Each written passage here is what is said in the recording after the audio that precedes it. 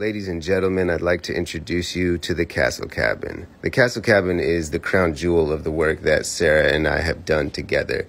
It wasn't just us that did it though, so I'd like to thank everyone, friends and family that helped us along the way. Let's get inside. It's actually 3 cabins, all designed to look the same but different sizes, like nesting dolls. Here's the smallest one right here at 121 square feet. And you can see that's the hallway to the biggest cabin. That's the hallway to the smallest cabin. The walls are all tongue and groove secondhand cedar, kind of like the scraps or the throwaways from a sawmill in Idaho. This is one of our favorite plants, this philodendron, and that one. Sarah's obsessed with plants, so you're going to see a lot of them. Now let's walk through the hallway into the medium-sized cabin. And first, look up, 23 feet. And here's the downstairs bathroom. Sarah and I had some late nights doing all of this tile work together. Great memories, some of my best of the house. There's the custom cabinetry. There's the back deck. You can actually access the kitchen from the back, and I'll show you that later. But let's head over here and go over to the laundry room, which is actually a cute, cozy little laundry room. We got the cat stuff in there. I'd actually live in there. It's a nice little room, to be honest. Anyway, you check it out. You got the kitty door right here for Dexter the cat.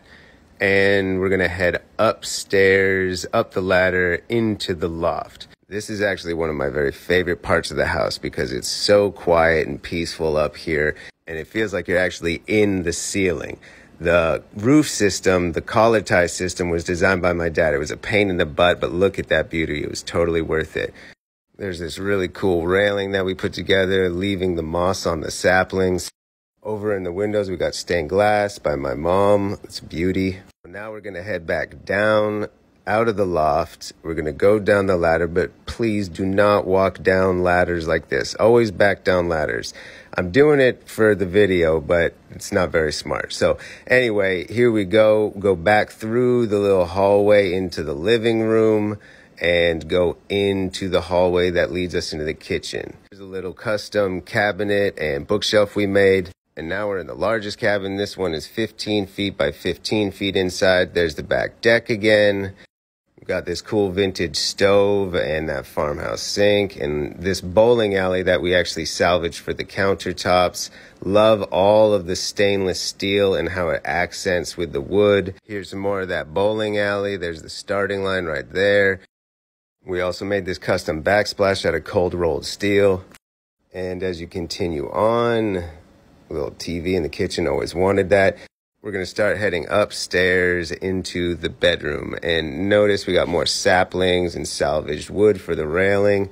This cabin is 32 feet tall in height at this point. And there's that ceiling again, that collar tie system. There's the bathroom and the crow's nest above it. Those dressers are where we keep our essential clothes, and that headboard we made to match the diamond cabin.